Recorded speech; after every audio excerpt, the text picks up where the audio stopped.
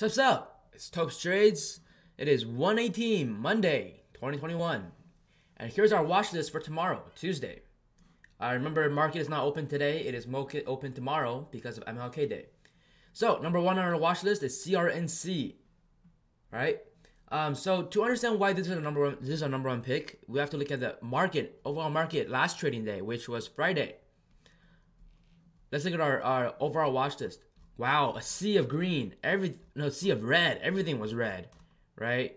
Let's look at spiders, -1%. Let's look at Qs, -1%, right? We're on the verge of a breakout here. Everything flushed.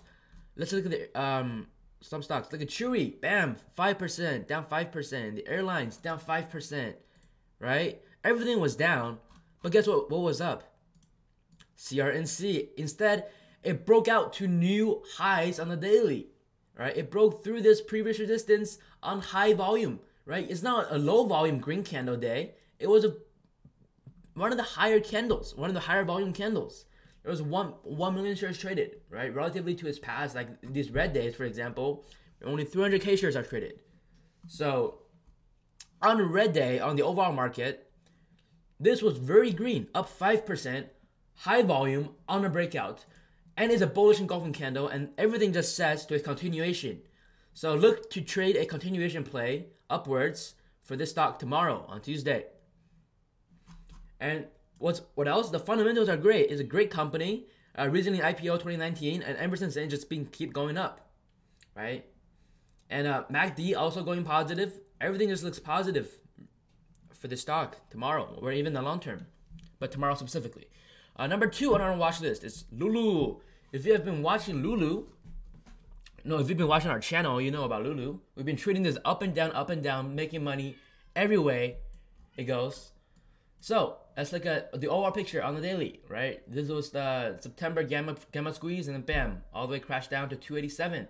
And ever since then, it's been trying to climb back to its highs, right? There's a key level here, it bounced here, and it's been trying to climb above its previous highs, around $400, and it has been following this trend line. However, it broke. If you've been following this channel, I've been trading this trend line up and down. So when it broke, I did take a small loss on it, but now after a few days, with this hammer candle, now we want to re-enter, right? So it's been working for us, and then it stopped working, and then we take a small loss, but now it looks like a very, very good setup once again. Why? So remember, the entire market was super red, right?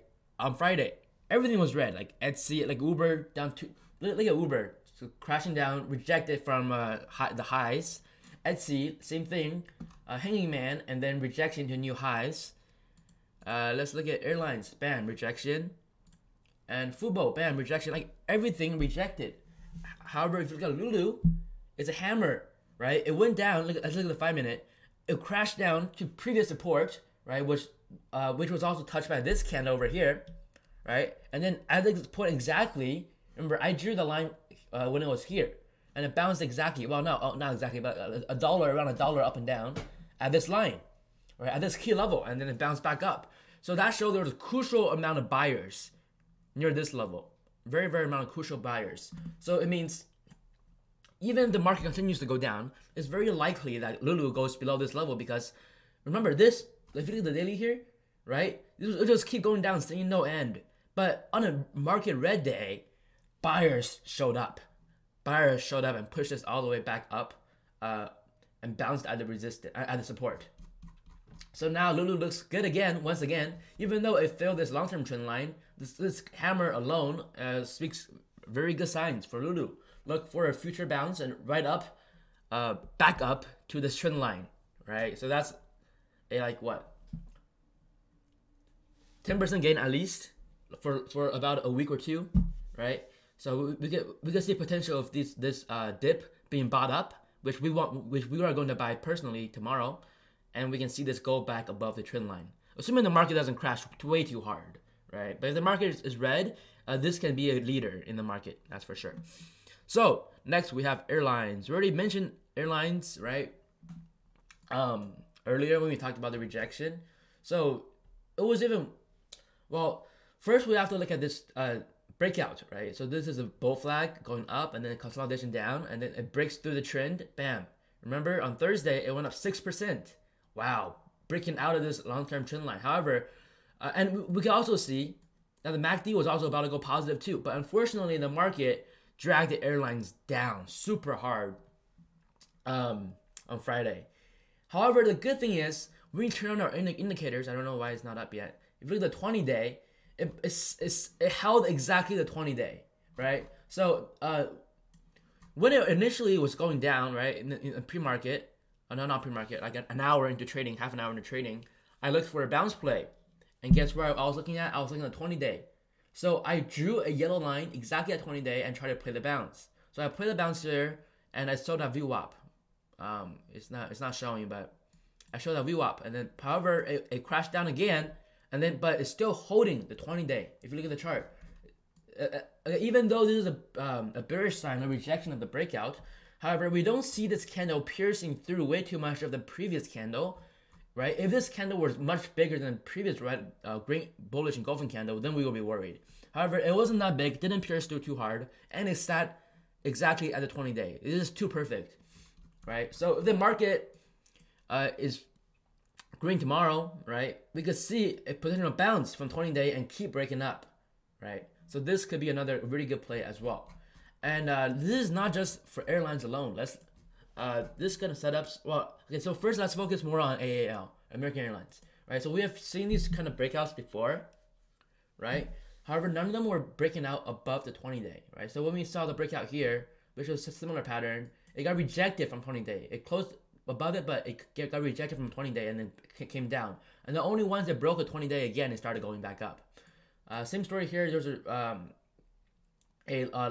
long-term trend breakout.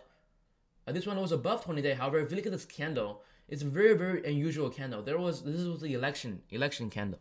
So it wasn't like a natural breakout on its own. It was because of external catalyst. And as we saw, even though it went up 15%, right? Look at this number, 15%.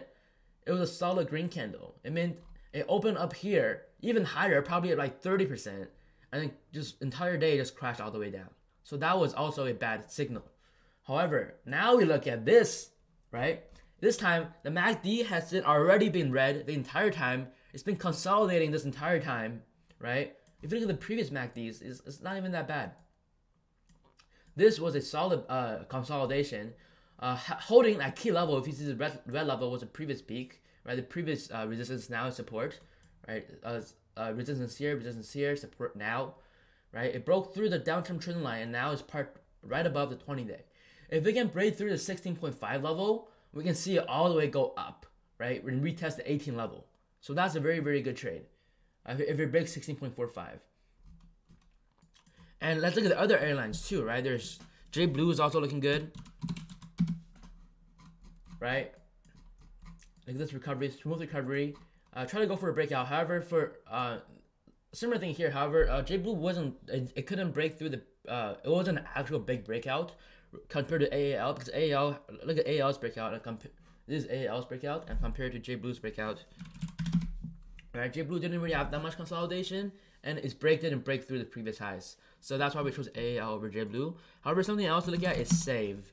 Save is Spirit Airlines, and it has very similar pattern to AAL. And what's better for Save is that MACD already turned green, and what's even better is that it's by looking at fundamentals, right? So Save is Spirit Airlines, is a low-cost airline, and these low-cost airlines are the first to bounce back in this pandemic, right? So compared to more international flight companies like Delta, right?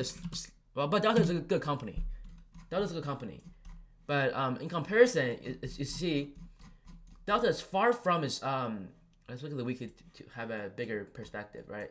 It's still not yet hit its pre-COVID highs, right? But then when we look at Save, well, that's Saba. It's getting close, right? It's getting really close. Look at this level. We're almost right next to it. And look at this weekly too. Consolidation, breakout. And it's bouncing at the long-term trend line. So Save and AAL are the two crucial picks I'm looking for tomorrow out of the airlines.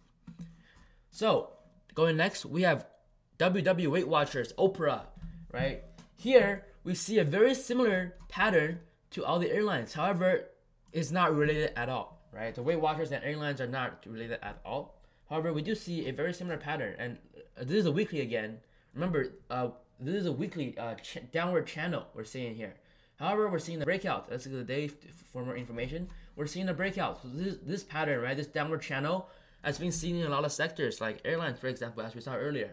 However, now these stocks are going for the break, right? So similar to AAL, it went up 7% on Thursday. However, it came back crashing down 4% on Friday.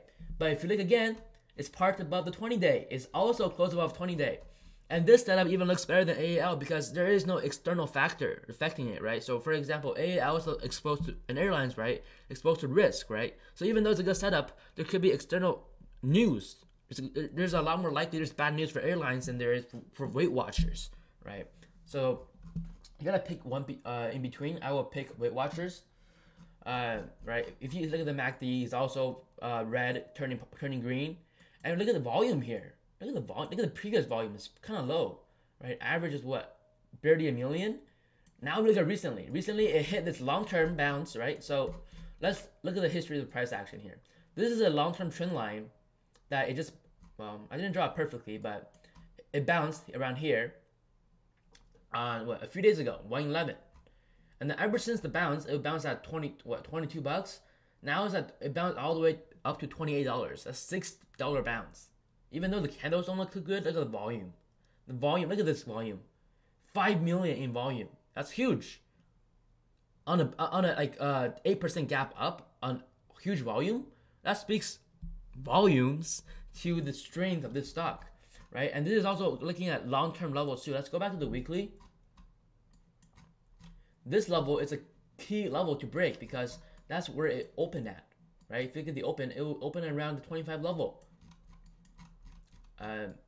It was, the offering was at $25, and then it's been up and down, oscillating.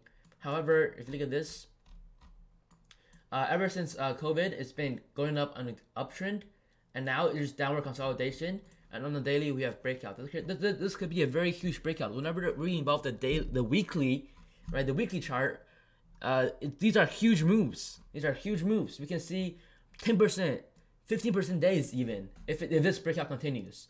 So right now we don't want to focus on where Weight Watchers yet, but if the market does bounce tomorrow and break above, similar to airlines, if it breaks above this 27.5 level, we can see a huge explosion upwards, right? So this is something to keep up on your watch list. And lastly, what do we have here? Lastly, we have DKNG, Dunkin' Donuts, nope, DraftKings. So we look at the daily. Let me remove the 20 days so it looks better. The chart looks better, right? It's been so ever since the October highs, it's been crashing down, and now it's bouncing, similar to LULU, right? It's bouncing, and also if you look at the chart, this could be very similar to LULU because similarly to LULU, DKNG also broke through its long-term support line, right? However, it seeked the bounce at the previous resistance, which is similar to this candle, right? So this also speaks volumes to LULU as well. But for DraftKings alone, so it was looking pretty bad at this candle, to be honest. At 114 on Thursday, it was going for a break pre-market. Let's look at the 5 minute for 114. This is 113. This is 114. All right. So earlier we actually traded this. If you look at the live trading session, we actually traded this for a few dollar profit. A few $100 profit. So earlier, when it was on our watch list earlier because it was ready to set up for a breakout of its new highs, right? This key level here, and it did. It tried to market open. However, it just came crashing down the rest of the day, right? So we traded. Our strategy is to trade the first hour or two, first half an hour of breakout setups, right? So we traded this all the way up. We stopped out right around this red candle, and then it came crashing down. So this is described by the 5 minute. Look at the candle. It's a graveyard candle. It's a gravestone candle, right? It's trying to break out, and then the breakout failed, got rejected, and flushed all the way down, forcing a very, very long tail and a very, very small doji body. That's solid green. That's not a good sign. However, so this was a sign for rejection, right? So on 115 on Friday, it did reject. Market open. It rejected hard, right? So following through of this rejection signal. However, again, around 10:30, buyers came up. So buyers bought up this level hard. Look at this, all the way back up, right? And then at the end of the day, it was Friday. It just sold off a little bit like other stock, any other stock. So where does this leave us? It leaves us a hammer, right? So it tried to break out, couldn't break out, got rejected. However, now it tried to break down, but breakdown also got bought up. So the buyers are back, right? So now it's not sure what to do. So any break from now on could be very big. It could so depending on market conditions on Tuesday. However, do know it's inauguration day, so there could be a lot of volatility, and big moves could be delayed until Wednesday, right? People don't want to enter during the inauguration. What if something happens, right? So people will enter after the volatile event. So we could see big buying pressure, for example, on Wednesday, on Thursday. And if the big buying pressure does come in for the entire market, we could see a breakout for DKNG. So that's it, guys. That's it for my watch list on Monday. Market opens tomorrow. Good luck. Remember going over the top 5 stocks. We have CRNC. This is our #1 pick, right? Continuation play. We like trading continuations. They're very low risk, right? We just in and out on the 5-minute. That's very good. We have LULU. LULU is a long-term bounce play. I'm buying this dip for sure, right? For sure. However, do have a stop loss just in case. If it breaks below this level, just jump ship immediately, because after this level, there's no support until all the way down to 320, right? That's another 5%, 6% loss. So be careful. CRNC, LULU, we have the airlines, right? Airlines, AAL looks good. Spirit looks good. If the market conditions do come up, and Weight Watchers also look pretty good for breakout. These are big potential moves coming, guys. And lastly, we have DKNG, we have DraftKings, Dunkin' Donuts. Whenever I think of DKNG, I think of Dunkin' Donuts for some reason, but it's DraftKings. DraftKings looking pretty good, right? These candles are my favorite because these signal a big move is coming. It doesn't want to go up, it doesn't want to go down. Who wins? Whoever wins is going to be winning big explosion. So remember to like, comment, subscribe. Wish you best of luck tomorrow trading. Remember, guys, always manage your risk. All right, peace out.